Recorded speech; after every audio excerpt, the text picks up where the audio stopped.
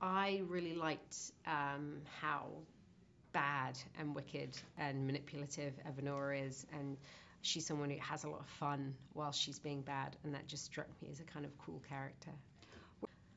Um, well, I've never actually played a fantasy character before. It's the first time I've played a character who's not from Earth.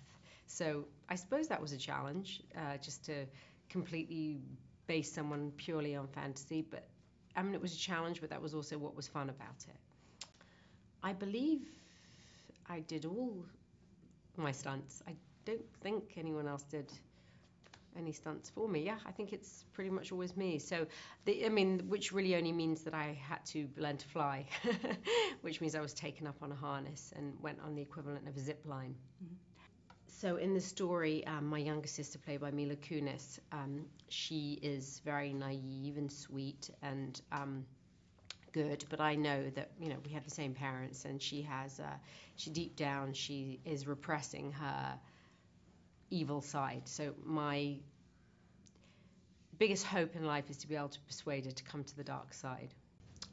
Well, I first meet Oz, and to me, I can pretty much vouch for the fact that he's not the wizard. Plus, I don't want him to be the wizard because I want to have the throne, and if he becomes the wizard, he's going to take the throne. So I want him dead, whatever happens.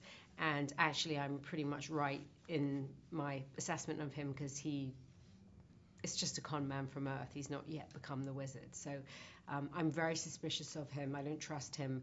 But I feel like I want to charm him, and then I decide to use him to kill Glinda. So my character's dress is, I just have one dress. It goes from emerald green to black, and it transforms to black once the audience finds out that I'm evil. So I'm sort of showing my true colors. It's covered in sequins. It has feathers on the shoulders. It has a kind of a feather collar. It's a little bit militaristic with it's sort of militaristic via Vegas. It's big lashes, big, push-up corset, big hair. Big. Everything about Evanora is kind of big. She's really over the top. And the costume was essential for the character. I couldn't have played her in jeans and a t-shirt. It wouldn't have worked out. Sam is a gentleman.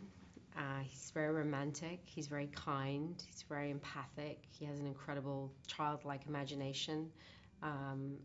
He's an incredibly sweet person to be around and to work with. He's patient and giving, and he's lovely. He's a really lovely person.